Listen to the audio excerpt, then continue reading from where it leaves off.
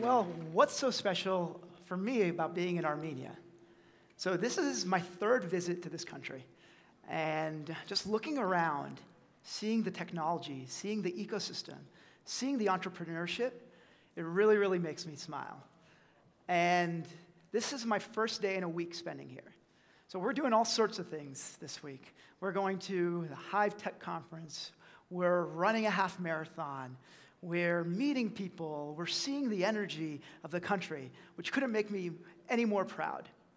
And as I look around and see all the different things that are going on, I can't help but think, what is the technology ecosystem of Armenia going to look like over the next 20 years? Where are we going? What are we doing?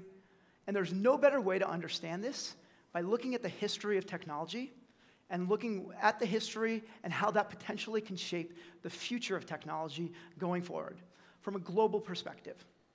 So, Andy Grove was the founder and CEO of Intel. And he wrote a very famous book called Only the Paranoid Survive. And in this book, which he wrote in 1996, there was one very, very, very clear message. And this clear message is around strategic inflection points. And what are strategic inflection points? So what you see here is a strategic inflection point. It's that moment in a business around technology that everything can change. Everything can either rapidly innovate and rapidly grow, or everything can quickly disintegrate and quickly go down the drain. And for me, this is a really, really, really interesting concept. I'm a computer enthusiast. I've studied the history of technology, and I love my gadgets and always thinking about these things, trying to get my hands on all the different books around this. And I look at this, and I look back and think about the last 50 years. And what have the last 50 years looked like in technology? What have been the inflection point of these last 50 years? And as I take a step back, I realize every 10 years, there's a new inflection point. And that inflection point shapes the next 20 years.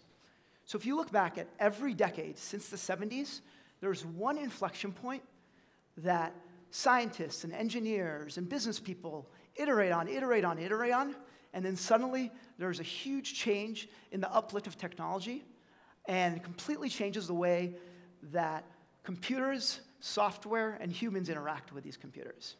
And what the really interesting thing right now in 2017, as we look at it, is there are 3 inflection points.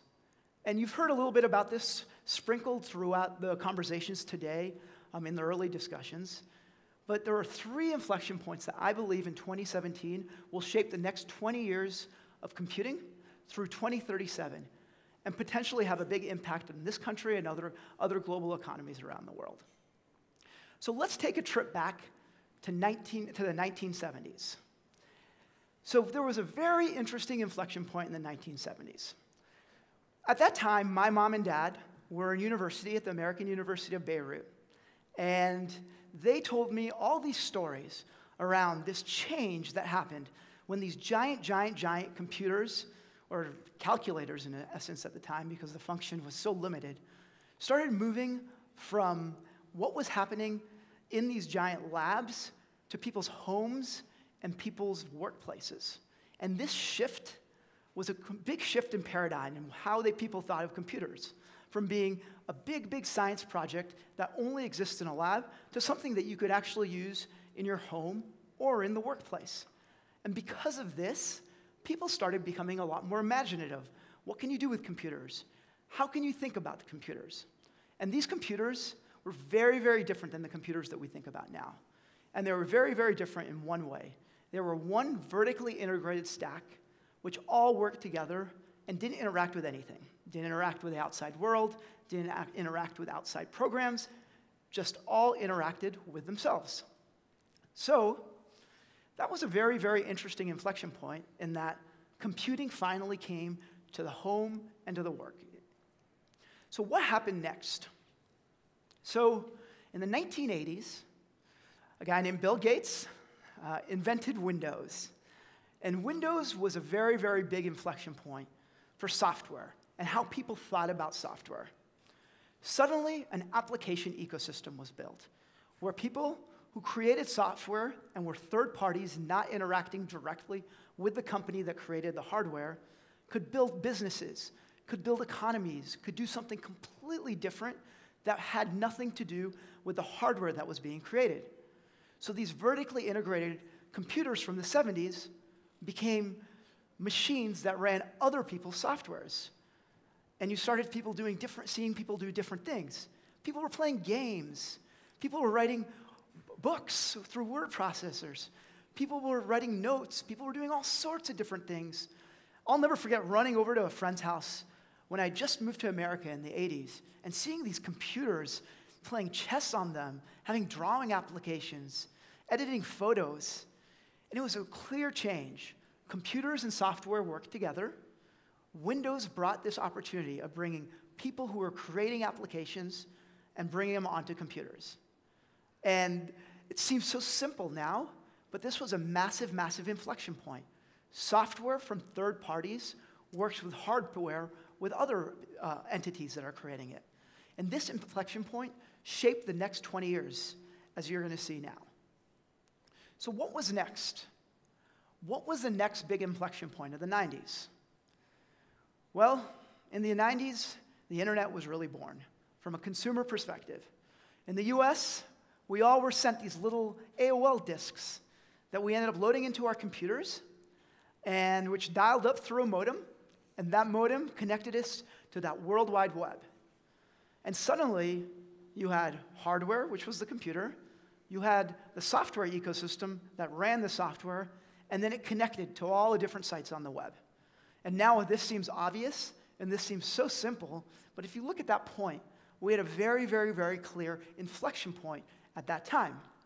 We had a point in time where you could connect computers to other computers. And that had never happened before until this point. And there were numerous companies coming out around this. There was CompuServe, Prodigy, AOL, enabling these channels and pipes to connect computer to computer to computer. And with that, the applications and the third-party applications that were originally created for Windows all moved online to the applications of the web. And from there, you got Google, and you got Yahoo, and you got Amazon, and all these companies were born in the 90s and the early 2000s based on this key inflection point, that computers could now be connected to each other, that never had happened before. And because of this, some massive, massive businesses were created. So what's the next natural inflection point? Well, this happened. And in the early days of Hollywood, this is what we envisioned the mobile device to look like, right? You're watching Saved by the Bell, and Zach Morris has a giant headphone attached to him. You're watching Michael Douglas in the movie Wall Street, and he's got a giant phone where he's walking down the beach and talking on it. And people thought, these phones are just a way to talk to each other. And these are just a continuation of what happens in the house. Well, another inflection point was upon us. And suddenly, these phones started becoming computing devices, and a very, very different type of computing devices. And just like you saw for the computers that started in their initial enterprises and in the homes, these computers were limited in what they could do, and a lot of times located just on the phone that it was on. And they started with email, and they started with ability to text.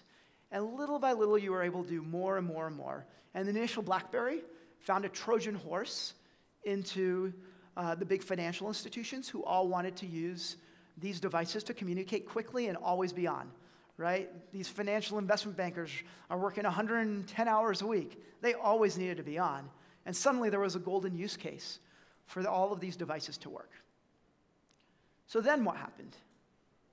The iPhone was born. And what was very, very interesting about the iPhone wasn't the first generation iPhone. So the iPhone was initially launched in 2007. And when the iPhone launched, it was a vertically integrated piece of hardware. And because of that, every single app was curated by Apple. And every single piece of content on there was not from a third-party app ecosystem until the second iPhone in 2008. And this caused a major inflection point. An app ecosystem was created. Developers from all over the world were able to create apps that were connected to their phones. And these apps were constantly using the hardware of the phone, the camera, the sensors, the GPS, all of that stuff that felt so intuitive completely changed, and we had an inflection point right there and there. Taking a picture on Facebook and immediately seeing it uploaded and showing up on your social network was a massive, massive aha moment for everyone that in 2008 seemed like the most amazing thing, which now, 10 years later, just seems like the most mundane and simplified things. You had businesses like Snapchat, Twitter, Instagram, all only existed because they were mobile, and they used the device and the sensors on mobile. And that changed everything decisively for that inflection point. So, now we're at 2017. You look at the last 50 years, you've seen all these inflection points. Like I said, every 10 years, one new inflection point. 70s, 80s, 90s, 2000s, now. So what's happening now? What are the things everyone's hearing about, and what are the inflection points? Well, there's 3 big inflection points right now. Artificial intelligence is growing and is taking up everywhere in our lives. Artificial reality and virtual reality, augmented reality and virtual reality, which we call XR, is coming, and blockchain is coming. So let me dig into each of these and explain how and why they'll be the inflection point of the future as we think about 2037. So, man falls in love with his computer, and the computer talks to himself. The computer becomes the most important person in his life. If any of you saw the movie Her, the actor had a headset, and all he was doing is talking to his computer, and the computer got smarter and smarter on exactly what his owner wanted. She would say all sorts of different things, from telling him where to go, what to do, how to plan for your life. So right now, the way that you're seeing artificial intelligence is primarily in bots, and how bots interact with all the users. You see it on Facebook, you see it on Google, you see all these different places where people ask something, something, and it comes back to them. Restaurant recommendation, TV shows, what should I do at this time? What's the weather like? This is the initial point of artificial intelligence. And eventually all of this is going to superimpose the world around us. Every piece of clothing, every item of furniture is going to have some artificial intelligence layer that's going to be able to interact with you and make it possible to know exactly what you want when you want it. Now, do we know what that killer application is going to be? No. No one knew when Facebook was going to come. No one knew what Google was going to come. We knew there was a very, very, very clear inflection point, and that inflection point was that computers were connected to each other, and that was going to enable an application ecosystem that was going to be built upon it. And artificial intelligence is going to do just this. All the items around you are going to know what you are doing and are going to learn through machine learning exactly how you should do them, what you should be doing it, what time you should be doing it. It will touch everything from people's dating lives, to people's cooking habits, to people's eating habits, to people's enterprise habits, everything. So that's inflection point 1. So what's the next inflection point? So about a year and a half ago, I went on summer vacation, went on a beautiful beach vacation, was completely disconnected with the world. Everyone needs to do that. It's good for the mind and body. And I came back a week later. I hadn't been reading any of the tech press articles, hadn't been doing any of that stuff. And I come back, and this is happening. People are running around the world trying to catch Pokemon. And within a week, everyone is chasing Pokemon with their phones. And I have no idea that this is happening, and I have no idea why people are literally pulling up in the middle of the road, jumping out into a park, and gathering around an imaginary surface where nothing in my mind exists, but apparently some rare and valuable Pokemon creature exists that they're trying to catch. And this was really the first point that augmented reality started to take shape. And augmented reality and virtual reality kind of live in the same family. They are content which are holograms and taking you to a place that doesn't exist or bringing you a place that does exist. And what you're going to start seeing with the next inflection point around content and interactions is the mass consumption of augmented reality and virtual reality. I personally would love to see what North Korea looks like. I can't go to North Korea for a number of different reasons, but through a virtual reality headset, I can put that on, and I can see exactly what's going on. I would love to go to a museum that's in the other side of the world. No idea how to get there. It's cost inhibitive. Put on a VR headset. I'm a doctor who wants to help a patient who's on the other side of the world with a rare disease. Virtual reality can put it on. You'll have haptic feedback. You'll have ways to see the world in that operating room. Add this with augmented reality. Put these two things together, and you've got XR, which gives you the next world of experiences. Shopping will be changed. Retail will show up in your house or apartment. Your favorite store, your favorite department store, suddenly is that Pokemon environment where you're able to purchase and you're able to see everything around you. You can bring the world to you, and that is an inflection point over the next 20 years is going to change everything. And right now, these headsets and these augmented reality experiences are somewhat difficult and somewhat clunky, but through Moore's Law, they'll get faster, easier, and you'll have that aha smartphone iPhone moment where people are all using it because that ideal form factor moving from BlackBerry to the smartphone of iPhone and Android will happen, and you'll have a mass consumption app ecosystem that's built on top of it, just like you did with the phones. So what's the last inflection point? And how is this all going to be tied together? Blockchain. So what is blockchain? You're hearing it over and over and over again. But at the core of blockchain, it's just a system of ledgers. It's a system of interconnected computers that allow you to do checks and balances. Bank decides that it wants to pay client. You don't need to have the booking system. Movie wants to put DRM on a TV show. You don't need to do the digital encryption that's going on now. You're at the grocery store, and you want to get a receipt, and you want to do that transaction and the credit transaction. You don't have to go through the credit card transaction anymore and go through the financial institutions. It's a system of checks and balances that will put everything in place. And it has applicability to everything from self-driving cars, to shopping, to entertainment, and to financial institutions. Right now, everyone hears about Bitcoin and Ethereum and all these initial coin offerings, but that's the low barrier of entry because it makes sense with financial institutions. But any place where one transaction has to happen will eventually have blockchain, and it will be decentralized. It will be all over the world. It will be computers connected all over the world, and it will be people transacting all over the world. So we're at a very, very, very interesting point of time right now.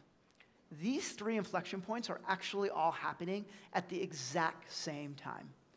And if you think about modern computing and the technology platforms that were built, each of them happened independently over a course of 10-year periods, and they impacted 20 years going forward.